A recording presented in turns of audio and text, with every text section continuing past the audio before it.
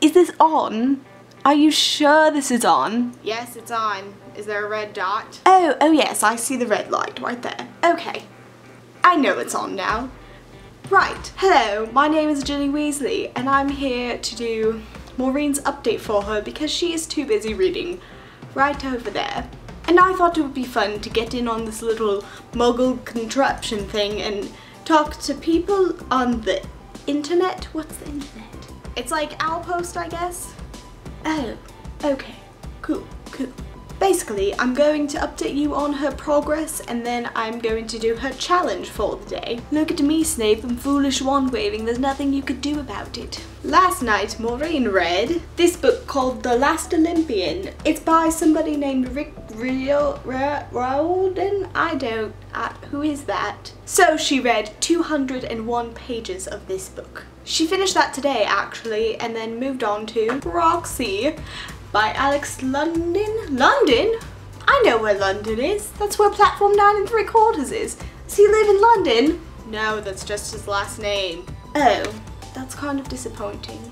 Oh well. And so she has gotten 304 pages into this book, and that puts her total for the week at 2022. That's crazy. How did you do that? She says she's going to start Death Note after she finishes Proxy tonight, so this looks very interesting. She would also like for me to tell you that she's going to read Popular instead of Argo because she just feels like it, so that's how it goes. The next challenge she has to do is to pick 5 items from a book she's read this week, and so she's picked 5 items from The Last Olympian, and I'm going to show those to you, I suppose. The first item she has is a pen.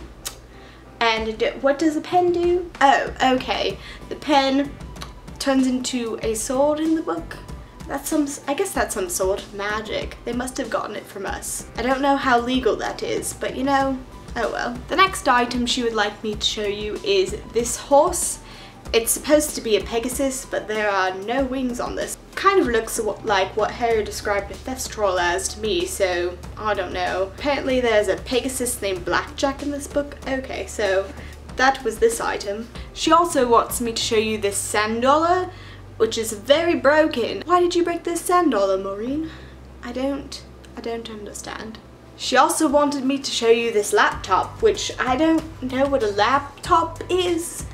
It's very heavy, and why would you carry this around? This seems a little bit unorthodox. Oh, it opens. What is this? Muggle contraption? Very interesting. Whatever. The last item she would like me to show you is a cell phone, which I also don't know what a cell phone is, so what do you do with this, you? Oh, it lights up. What? Another strange muggle contraption that I don't understand, but you know, whatever. So this has been Maureen's update. She also would like me to tell you thanks for watching this video, even though it's me, not her. So she also wants me to do this and say bye. I don't understand this either, but you know, bye. I'm a little bit late and Hermione lent this to me, so I think that I will use it now. 3 turns should do it, I think.